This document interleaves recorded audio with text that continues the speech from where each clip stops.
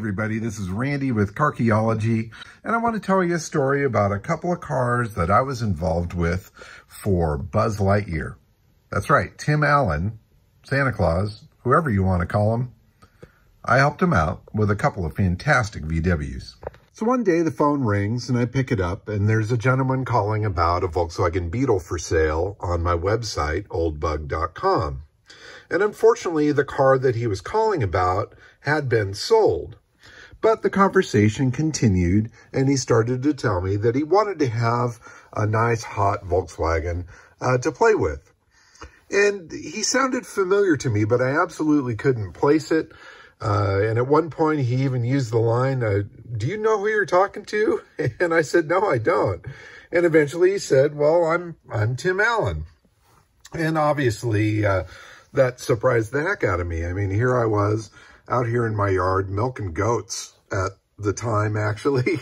And here I am talking with Tim Allen, and he wants my help with finding a VW. So I am not going to miss that opportunity to work with this guy. And so I said, you know what? Let me help you. And so we found this oval window Beetle for sale in Texas. Now, it was gold when we bought it. But it looked like a pretty neat car, and he really liked it. And I said, you know what, let's ship it out here to the lab. I'll go through it. We can change up a few things and then get it out to you. And you can have some fun with it. Well, as many projects do, they kind of take on a life of their own. And the car needed a little bit of paint work, a little bit of repair. And he said, you know what, why don't we paint it white?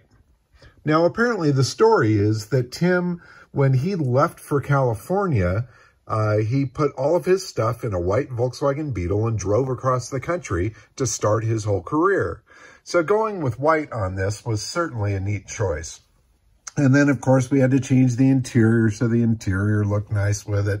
And it ended up turning into a pretty much full build.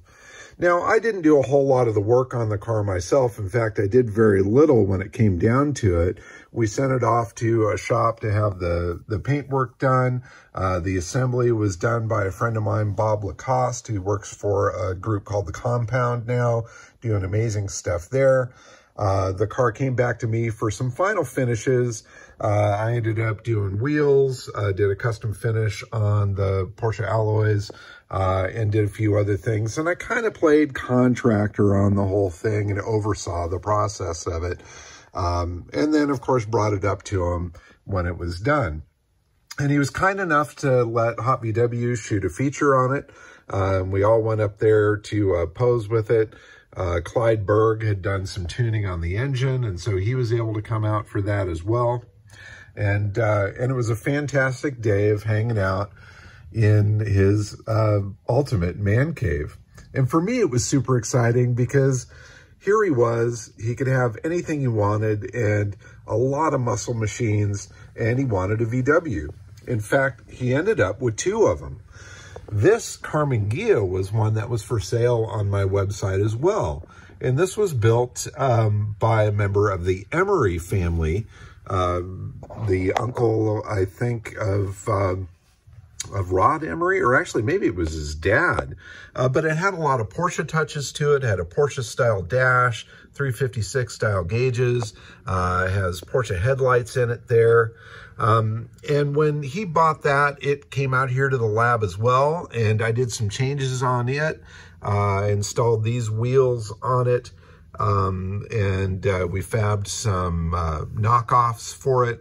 The bumpers were not on the car when he bought the car, and so I sourced these smooth bumpers, painted them to match, and did a little bit of finish work on it as well. And it was a really fantastic car. In any case, that is my experience with Tim Allen and his Volkswagens out of his collection. Oh, and to finish it up, he still has the Carmen Ghia, but the Beetle I recently sold for him off of the Old Bug website, and it's now with a collector in Canada. So anyway, Buzz Lightyear, Santa Claus, Tim Allen, he's the man. Fantastic place, neat opportunity, and it was really fun to work with him. Thanks for watching, guys. Bye-bye.